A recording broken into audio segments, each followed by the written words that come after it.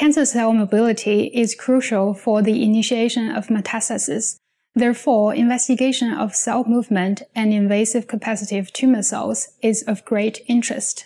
This integrated method for investigating cancer cell migration and invasion on a single platform in real time provides an easily reproducible and time-efficient option for studying cell mobility and morphology.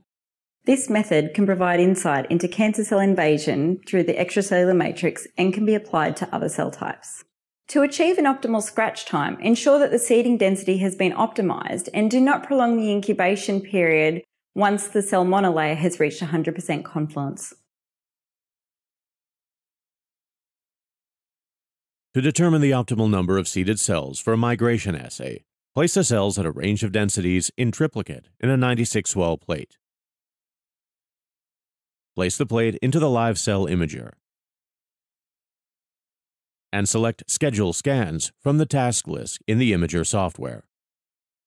In the Drawer Setup pane, determine the positions of the plate and click Add Vessel to select the plate type. In the Scan Setup pane, select or edit the scan pattern according to the experimental plate setup, and set the scan type as Standard. Right-click on the timeline and select Set Intervals.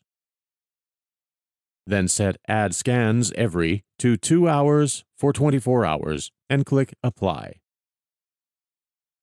After 24 hours, open the drawer setup to allow the experimental plate to be selected and click Remove Vessel.